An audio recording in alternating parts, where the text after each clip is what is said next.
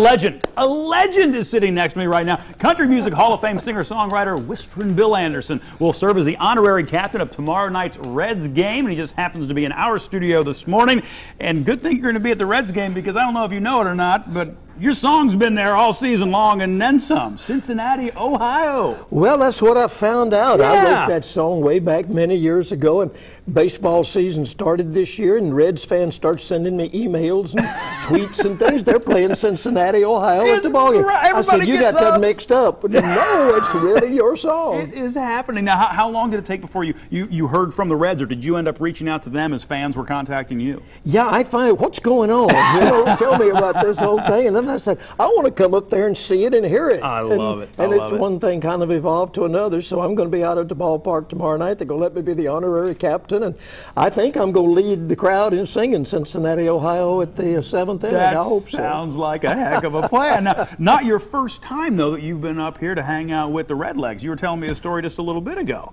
I became very good friends with Dave Bristol when he managed the Reds when it was Crosley Field. That's how far back I go.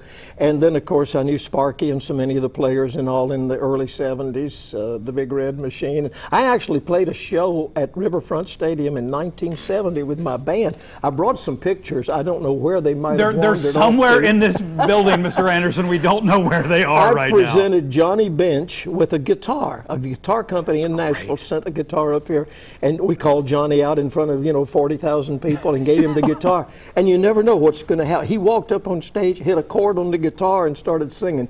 Don't it make you want to go home, boys? Now, he didn't sound that good. There's no way he sounded that good. I don't believe it. But what a team to have been associated with you, because, I mean, you're talking, getting back Big Red Machine guys on that team. With Johnny, well, see, a lot of those players came came through the old Sally League, the South Atlantic League, and they used to come to Nashville and play. And so we would go down, we'd sneak out of the Grand Ole Opry early, and we'd run down to the ballpark and watch Pete Rose and Tony Perez and so many of these guys, as they were on their way up. Sure, on their way up. Another thing I was reading about you that we were talking about a little bit, when you went to school, you were a journalism major. So why are you should be sitting over there. Okay. You're going to say, wait a minute, I want to be losing my job here. I know, but that's great. How did you go from your interest there into making your life the life of a country musician? Well, really and truly, I got into the music business as a songwriter, so I was using my journalism then. Yeah. I mean, I learned how to do the who, what, where, why, and how, and when, and all of those things. And you put those into a song. Oh, a good country song, you gotta have them. Into a country song, you better have all those ingredients in there. Oh, that's great. So I just took my journalistic endeavors and started putting tunes to them, and I love it. Here it is. Let me ask you this very quickly, and we have to wrap things up. Do we have the pictures? Wait, just give them to me, by golly. Hang on, we're going to get these on no matter. Look at that. Now, that's me talking to Sparky. I got one of Sparky's old jerseys that he gave me that he wore in the World Series with Anderson on the back of it. Look at that. There he is.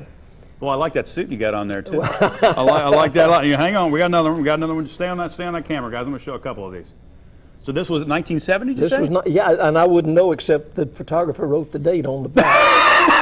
That's where we were just doing the concert there. And then the one underneath that is the one I think where I gave Johnny. The guitar for Johnny. There it is. Johnny the guitar. There it is. They're giving me the raps on. Mr. Anderson, it is honest to goodness. It is an honor to have you here today. Great to be here. Thank you. Have a blast at the Reds game. Thank you.